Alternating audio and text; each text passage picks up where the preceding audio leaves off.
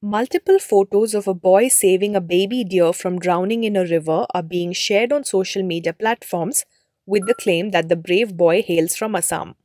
The boy is seen holding the baby deer with one hand above his head, which has earned him the tag of Chota Baahubali.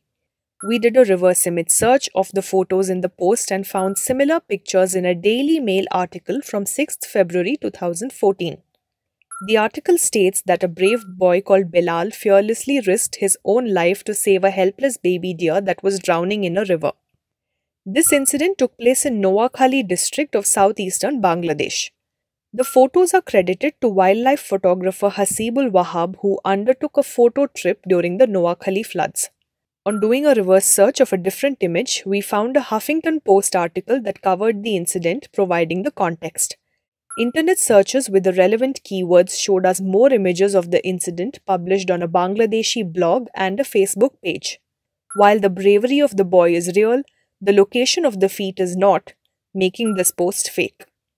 When you come across a piece of news that seems too ridiculous to be true, don't leave things to doubt. Run searches on Google and Yandex and weigh out the true and false of the situation for yourself by looking at the facts. But first of all, before you hit that forward button, pause.